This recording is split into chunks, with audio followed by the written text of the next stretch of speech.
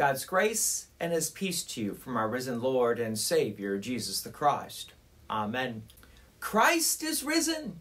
He is risen indeed. Hallelujah. Today we celebrate the Ascension of our Lord. And we may remember what the Creed says about this. 40 days after the resurrection. After the third day, he rose again according to the Scriptures and ascended into heaven and sits at the right hand of the Father. We need to keep in mind a couple things. First of all, we're talking about Jesus. So we need to remember about the incarnation, how God himself takes on human flesh and blood. And after we mention the incarnation, we need to remind ourselves that Jesus did not fully use his divinity. Jesus was physically confined as a human being, but yet Jesus also did many signs of God. For Jesus is truly God and truly man. And on Good Friday, Jesus, true man, true God, died.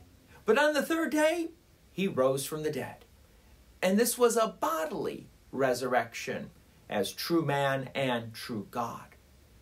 What is interesting about after the resurrection, Jesus would sort of pop in and pop out of the disciples' lives, meaning that as true man and true God is now different. Jesus is now fully using his divinity. He's no longer restricted by his humiliation. On the day of Ascension, Jesus as true man and true God now rises in the air. And consider, humanity is now in the direct presence of God. Christ's rising to the right hand of God the Father is not just a physical position, as human understands it, but a position of power and authority, being in the presence of God, because Jesus is the Son of God. And notice what Jesus says to the disciples in Luke chapter 24, verse 49. And behold, I am sending the promise of my Father upon you, but stay in the city until you are clothed with power from on high. So Jesus is sending that promise, sending that power from God. So what is the promise from the Father? What is that power from on high? First of all, let's unpack what is the promise of the Father. Throughout his earthly ministry, Jesus spoke frequently of the Holy Spirit and the role that the Spirit would play in empowering believers. And let's just pick this up from the Gospel of John, chapter 14, verse 16 and 17. Jesus said, "And I will ask the Father, and he will give you another helper to be with you forever, even the Spirit of truth, whom the world cannot receive because it neither sees him nor knows him. You know him, for he dwells with you and will be in you." Here, Jesus is referring to the Holy Spirit as the helper or the advocate, whom the Father would send in Jesus' name to be with his disciples forever.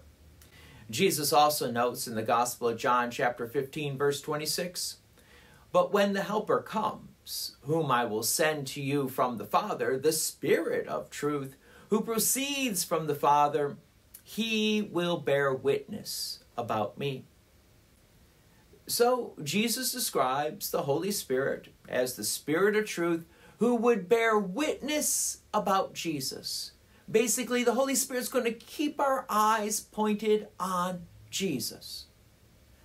The promise of the Father then is the fulfillment of God's plan to send the Holy Spirit to dwell within believers, empowering them for ministry, guiding them into the truth, and enabling them to bear witness to Christ's saving work. This promise was fulfilled on the day of Pentecost, which we'll be celebrating in about 10 days, when the Holy Spirit descends upon the disciples, empowering them to proclaim the gospel boldly and to establish the early Christian church. But getting back to Luke chapter 24, verse 49, Jesus instructs his disciples to wait. Wait in Jerusalem until they are clothed with power from on high, indicating that the fulfillment of this promise from the Father would come with the empowerment of the Holy Spirit. This promise not only applies to disciples, but actually applies to all believers today, as the Holy Spirit continues to indwell in us and empower us and to keep our minds and focus upon Jesus. But why the waiting? Waiting 10 days until the day of Pentecost for the disciples. And for us, again, why the waiting? Well, we need to keep in mind that God's time is not our time.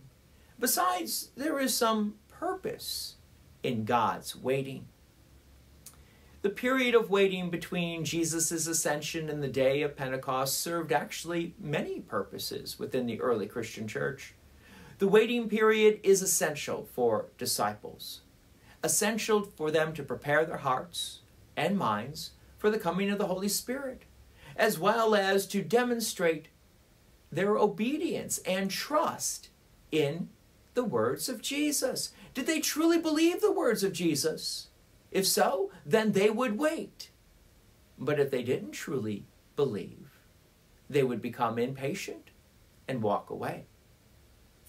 Another purpose for the waiting period serves as a time of anticipation and prayer, which we can learn from. In Acts chapter 1, verse 14, we see that during this time, the disciples were devoting themselves to prayer. So, this period of waiting allows the disciples to seek God's guidance and direction as they prepare for the next phase. It's also true for us. Are we spending that time in prayer with God's Word, waiting and seeing what God has in mind next? Or would we also get impatient and walk away? Yes, this is a time of testing. But also the waiting period emphasizes it's in God's time, not our time. We are not God, but God Almighty is God. And throughout the scriptures, we see examples of God working perfectly in His time, whereas things don't work perfectly when I'm in charge. So the 10 days of waiting between Jesus' ascension and the day of Pentecost demonstrates that God's plans unfold according to His perfect timing, not according to human expectations or desires. And this waiting period underscores our need to trust in God's timing and to wait for His promises with this power to be fulfilled. The waiting period between Jesus' ascension and the day of Pentecost is a beautiful reminder for us that we also need to wait. And this brings up something that's also true that we need to learn. Notice what Peter says in 2 Peter chapter 3, verse 9. The Lord is not slow to fulfill His promise, as some count slowness, but is patient toward you, not wishing that any should perish, but that all should reach repentance. Yes, God is patient. We are the ones that are not patient. So there is a reason why God's time is not our time. God is patient, and He's waiting for people to hear this beautiful message, to repent and turn back to Him. So God's instructions for us now, very similar to the disciples, is wait. But I like how Jesus said this to the disciples right before His own crucifixion and trial. From Matthew chapter 26, verse 41, Jesus said, "Watch and pray, that you may not enter into temptation. The spirit indeed is willing, but the flesh is weak." It is true. Jesus sends us the Spirit, who is willing and constantly pointing our eyes toward our Savior, Jesus Christ. So hearing these words of Jesus, we also are to watch and pray under the guidance of the Holy Spirit. What does the Spirit do for us? What's the power of the Holy Spirit? I like how Luther summarizes this in his small catechism. Third article, explanation of the Apostles' Creed about the Holy Spirit. What does this mean? Luther writes, I believe that I cannot by my own reason or strength believe in Jesus Christ my Lord or come to him. But the Holy Spirit has called me by the gospel, enlightened me with his gifts, sanctified and kept me in the true faith. In the same way, he calls, gathers, enlightens, and sanctifies the whole Christian church on earth and keeps it with Jesus Christ in the one true faith. In this Christian church, he daily and richly forgives all my sins and the sins of all believers. On the last day, he will raise me and all the dead and give eternal life to me and all believers in Christ. This is most certainly true. And this is why we continue to watch and pray. And may Christ continue to empower us through his Spirit. Christ is risen. He is risen indeed. Hallelujah. In the holy name of Jesus, amen. And the peace of God, which surpasses all our understanding, will guard your hearts and your minds in Christ Jesus our Lord. Amen.